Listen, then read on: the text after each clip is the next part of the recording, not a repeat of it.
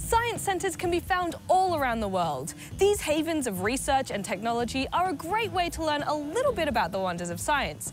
But they aren't exactly where you'd expect to find video game developers. Funnily enough, that's exactly what I found here at the Pacific Science Centre in Seattle.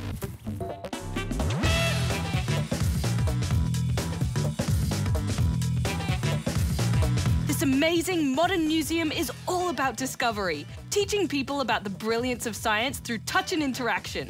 And some of the exhibits are using the very cutting edge of technology. So you're the founder of Hyperspace XR. What is it? Imagine being able to walk into a world where everything is fully virtual and fully physical at the same time.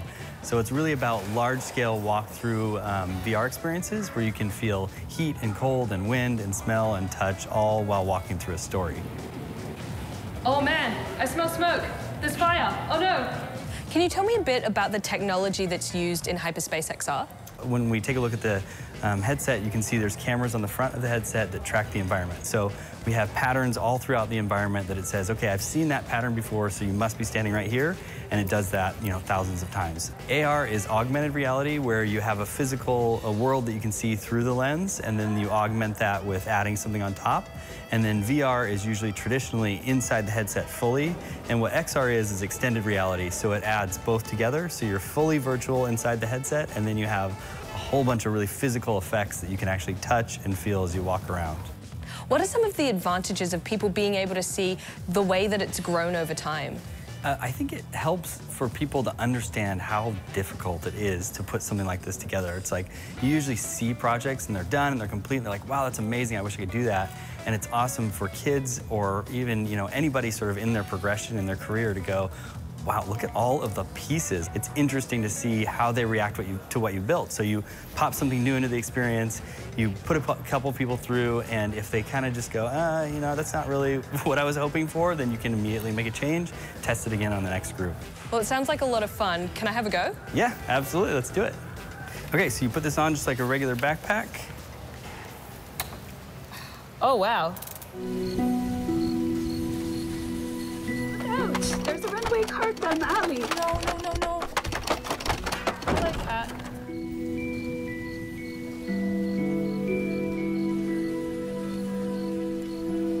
Oh, wow. There's like little fireflies about, too. I can feel the cobblestone under my feet. I'm in a magic world. I can feel the wind blowing from this big open space. So there's real walls here.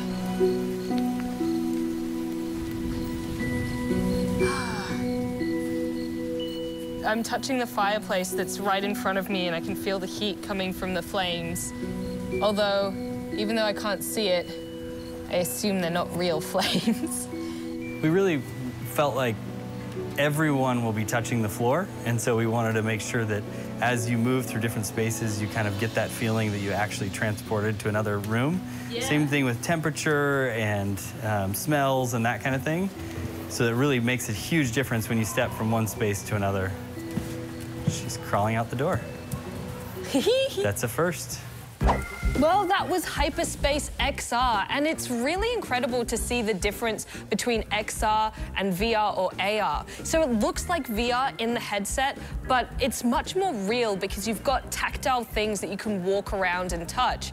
It's also got none of the motion sickness that can sometimes come with VR because you're actually moving through a space. So in that regard, I like it a lot better. And I also think that the inside-out technology is really cool because that motion tracking does away with all cumbersome cameras, and it just lets you feel much more organic in a space. It's really cool technology, and I can't wait to see how this changes games in the future. May I come into your... Oh my gosh.